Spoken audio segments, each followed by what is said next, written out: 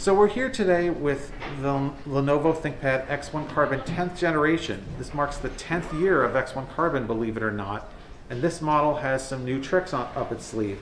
Now, of course, you have some of the things that have made this a really popular flagship laptop. You've got 0.6-inch thick chassis that still makes room for two USB Thunderbolt 4 ports, regular USB-A and HDMI, and you've got a world-class keyboard that on this model that we've tested still feels absolutely fantastic, and this luxurious soft touch deck that just feels great on your wrists.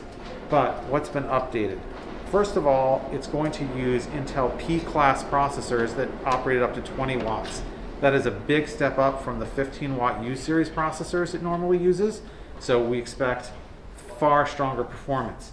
Also, really key is the webcam setup.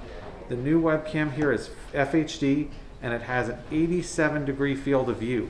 That means it can see a wider field of view probably than most popular external webcams if you want to show a lot. It also has computer vision built into the webcam bar here, and Lenovo is going to have some interesting software that actually can do human presence detection of you, so if you walk away and you come back, it'll lock and unlock the screen, but not if someone else steps in front of it.